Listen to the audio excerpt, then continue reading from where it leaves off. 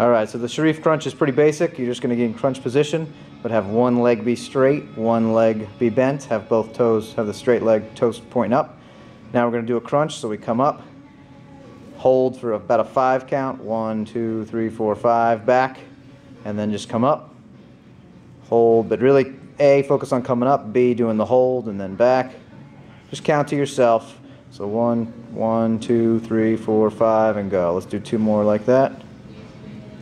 There you go. And as you keep going, don't rush it. Once you hit your appropriate number of reps, now we switch legs. So the other leg is straight, other leg bent, and then simply repeat. This essentially forces you to do double the reps, and the changing the angle of the legs will put a little more emphasis on the lower abs and the obliques. There we go.